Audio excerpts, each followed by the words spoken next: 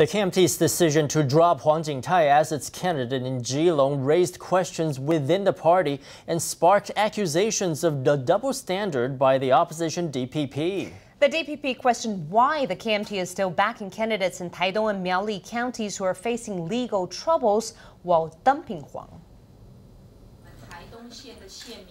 The DPP bashed the KMT, which revoked Huang Ching-tai's nomination for a suspected role in an influence-peddling case.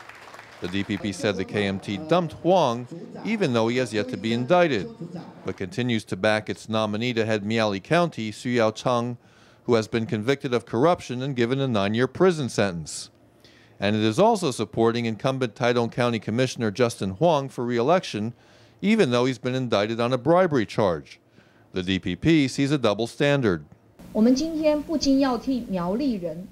cannot help but express dissatisfaction on behalf of the people in Miaoli and Taitung.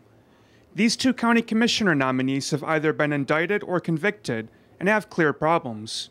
So why is the KMT unwilling to replace them? My case and Huang Ching-tai's case are completely different.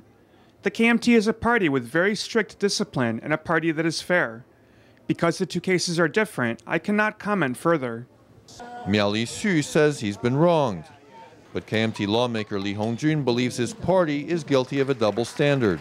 He argues that an objective system should be devised to determine when candidates in legal hot water should have their nominations revoked.